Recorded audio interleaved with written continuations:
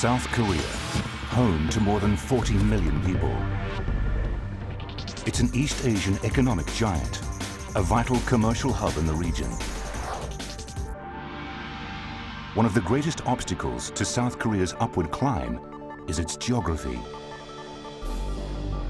Some of the world's most impassable terrain exists here.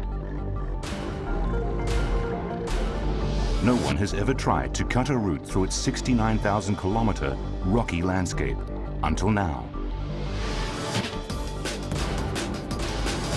$15 billion worth of rail tracks, tunnels, and bridges are to set a course through its mountains from Seoul to Busan, paving the way for one of the fastest trains in the world, the KTX.